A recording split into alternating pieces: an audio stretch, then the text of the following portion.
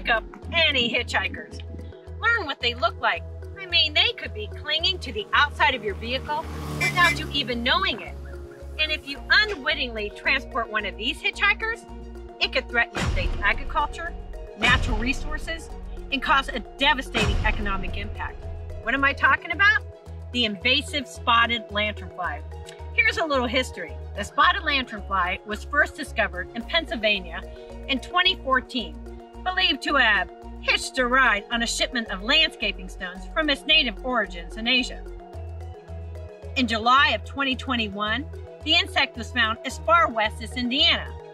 And just a few months later in September at the Kansas State Fair, a 4-H student inadvertently triggered a state and federal investigation when their entomology project displayed a spotted lanternfly. So here's the thing. This invasive insect is a plant hopper, which means it can only walk, jump, or fly about 3 or 4 miles on its own.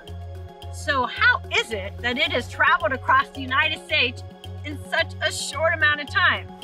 Well, they have been hitching a ride, mostly in the form of egg masses on vehicles, camping equipment, products delivered for landscaping, and other countless ways. So here is what you can do to help stop the spread.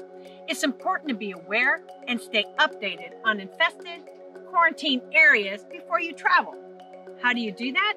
Check the Department of Agriculture website for the states you'll be visiting and do a search for spotted lanternflies.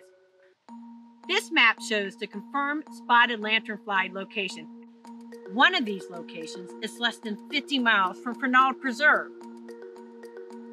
Now take a look at this map, which shows areas where the habitat is suitable for the spotted lanternfly. It doesn't mean that they're present in these areas, but they could become established if introduced. To help stop the spread, you'll need to be able to identify all stages of the spotted lanternfly's life cycle. And since egg masses are most commonly moved from one area to another and can be found on almost any outdoor surface, we'll start there.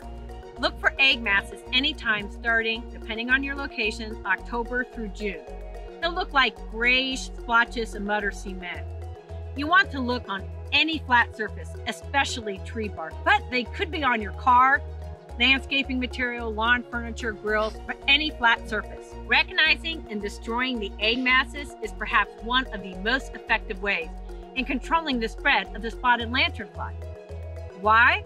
Because it's much easier to kill the eggs than the 50 or more insects that will emerge from them and then disperse.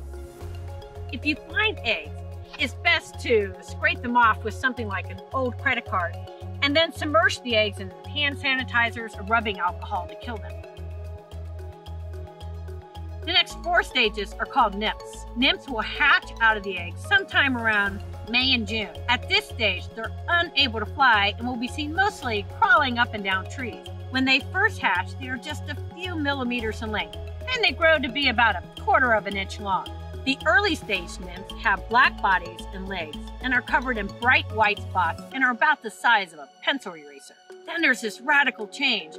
Late stage nymphs, found sometime around July through September, are bright red with distinct patches of black and bright white spots.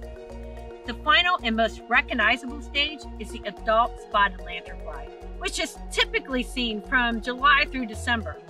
Adults are about 1 inch long and have gray wings with black spots. And when the spotted lanternfly opens its wings, it reveals a bright red underwing. All the adults are killed off with the first hard freeze, and it's only the eggs that survive through the winter.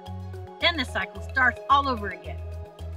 If you see any stage of the spotted lanternfly, it's a good idea to snap a picture of it for positive identification. Then contact your state Department of Agriculture, Department of Natural Resources to report them and help stop the spread. Please share this video. The more we can spread awareness about this insect, the better chances we'll have at managing it and its devastating effects. Well, I hope this has inspired you to be curious, explore, and report spotted lanternflies when seen outdoors. Help stop the spread. Thanks for watching.